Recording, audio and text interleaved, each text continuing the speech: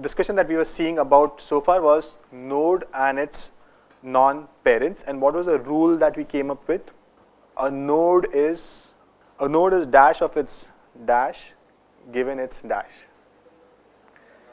independent of any node given its parents. Right? That's the rule that we came up with there. Okay, so we have come up with 2 rules so far.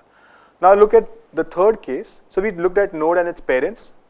We looked at node and its non-parents. Now we are going to look at node and its descendants. Okay, so this is the first rule that we had. A node is not independent of its parents. The second rule that we had is a node is not independent of its parents even when other variables are given. The third rule that we have is a node seems to be independent of other variables given its parents. This is the giveaway. Okay, and that's what we need to fix.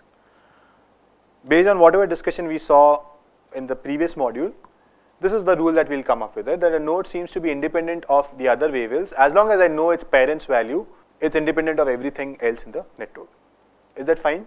That's what we saw in the preview. Is that fine? Everyone loudly? Someone got the trick. Okay. So let us inspect this last rule, right? So let me ask you this. Is G independent of L given D, I? You know that the course was difficult. You know that the student was intelligent or not, or whichever ways. Now, is the grade independent of the letter?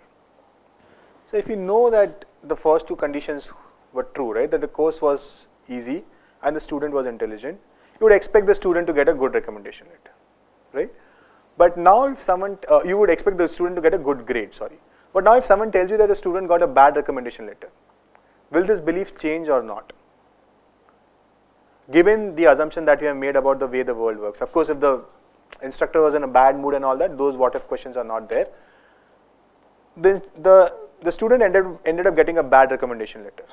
Is that going to change your belief about the grade or not? It is, right?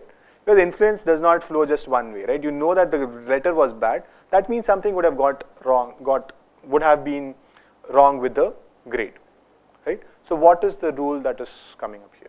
So let's correct our rules. The first rule is fine, as node is not independent of its parents, even when other variables are given. What's the last rule?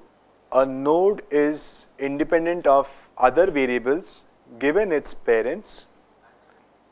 I want you to replace that other variables by something. A node is independent of its non-descendants given its parents. Does that make sense? So given its parents, a node is independent of all variables except its non-descendants. Okay.